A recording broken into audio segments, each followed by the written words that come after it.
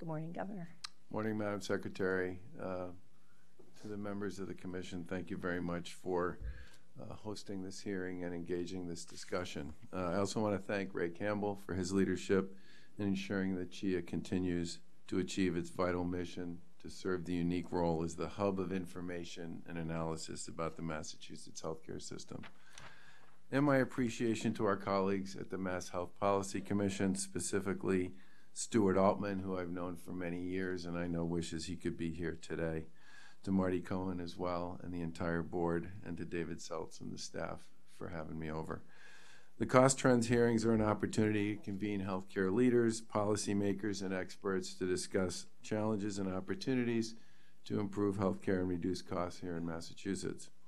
Our administration is committed to serving as a partner in advancing your mission to advance a more transparent, accountable, and innovative healthcare system. As you probably noticed, we filed a pretty comprehensive piece of healthcare reform legislation last week, which I'm going to talk a little bit about. First part I'm going to talk about is contextual, just to give you some idea about why we chose to do what we did. For the past 50 years, the U.S. healthcare system has been focused primarily on promoting and supporting the technological advancement of medicine. That focus has cured disease, enhanced therapies, and saved lives. However, we failed to appreciate the changing nature of illness and the systemic gaps in care delivery that have been created by this approach. One need look no further than the opioid epidemic to understand what we have missed. The overprescribing of addictive and potentially deadly pain medication brought on by a system in which it is more financially beneficial to write a prescription than it is to provide supportive sustained therapy created an addiction epidemic of gargantuan proportions. While many would argue that the fundamental problems with our healthcare system are rooted in some provider organizations being paid too much and some being paid too little, we would argue the problem is more fundamental than that. Our healthcare system rewards those providers that invest in technology and transactional specialty services at the expense of those who choose to invest in primary care, geriatrics, addiction services, and behavioral health care. This is problematic for three reasons. First, the nature of illness is changing. Chronic illnesses are far more prevalent than they used to be, in part because of the success of modern medicine in solving many acute illnesses over the past 5 decades. Second, we're an aging population. Many of us who live to an age where brain diseases are far more common, again in part because of our success in treating disease. And third, for a variety of clinical and sociological reasons, mental health addiction and behavioral health issues are far more challenging than they were in the past, and we increasingly recognize how they are intertwined with physical illness these days. Meanwhile, the primary care shortage that was identified over 30 years ago has gotten worse. Simply put, the care delivery and financing system we have today is not designed to take care of the people and the patients we have all become. We pay for a system that's built on transactions and technological advances, not on collaborative care delivery and/or therapeutic support. While technological advances remain a critical component of delivering effective health care, a 21st century healthcare system should presume that collaboration and time are at least as important as technology, and that for many people, physical and mental health are related. It should reward providers and provider organizations that invest in a comprehensive set of physical and behavioral health services and understand that population-based health management requires time and connection. Solving this problem at the state level is complicated by the overarching role played by public and private national payers in healthcare in this country. For the most part, national payers, including Medicare, use payment policies that favor technology and transactional medicine at the expense of primary care, mental and behavioral health and addictional services, and ironically, geriatrics. Almost all providers and payers build their financial models and their operations using this fee schedule as their baseline. This makes any decision to deviate from that model, for example, to offer more mental health services, extremely hard to do. Federal policy and research funding also drive provider organizations to focus on specialty services and care instead of on addiction, mental health, or behavioral health, primary care, or geriatrics. This makes it financially difficult for any care delivery organization to double down in the areas where the greatest gaps in the existing care delivery system exist.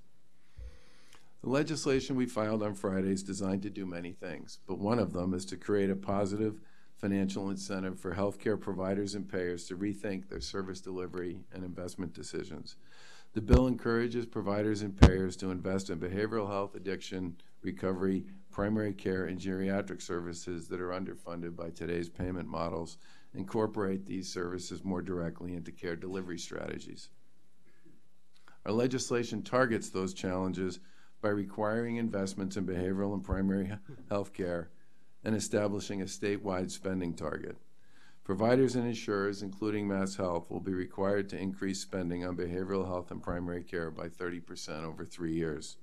Calendar year 2019 spending will serve as the baseline, and providers and insurers will be measured on their performance in calendar year 2023. Providers and insurers will be required to report annual progress through the frameworks that involve our partners at the HPC and at CHIA. If the target's not achieved, providers and insurance will be referred by CHIA to the HPC and may be subject to a performance improvement plan, which may require them to identify strategies to increase investments in primary care and behavioral health. The legislation proposes these increased investments in primary care and behavioral health while requiring overall spending to stay within the parameters of the state's overall healthcare cost growth benchmark, understanding the importance of the process that exists here that continues to control costs on a global basis. This will be a break from the trajectory of the past several decades and may cause some modest disruptions, but it's the right direction for our payment systems and providers if we want to create a payment and care delivery system that serves our people in the most cost-effective and appropriate way possible. Our bill also builds on the foundation laid by the 2012 cost containment legislation. As we heard earlier, recent efforts have yielded moderate success in bending the healthcare cost growth curve. However, rising healthcare costs disproportionately affect individuals and employers as increases in premiums and cost sharing continue to outpace overall expenditures. To address year-over-year increases in pharmacy spend, the legislation seeks to hold high drug cost manufacturers accountable through a similar HPC framework for payers and providers who exceed the benchmark, to penalize manufacturers for excessive price increases, and establish new oversight authority of PBMs. By the way, something that's present in more than half the states in the United States. The bill also includes several consumer protections and measures to reduce consumers' out-of-pocket costs, including prohibitions on surprise billing practices and facility fees, and reforms promoting access to more affordable, innovative health plans for individuals and employers alike. The bill also requires accurate provider directories for consumers to secure behavioral health appointments and for pharmacists to always offer the lowest cost available prescription.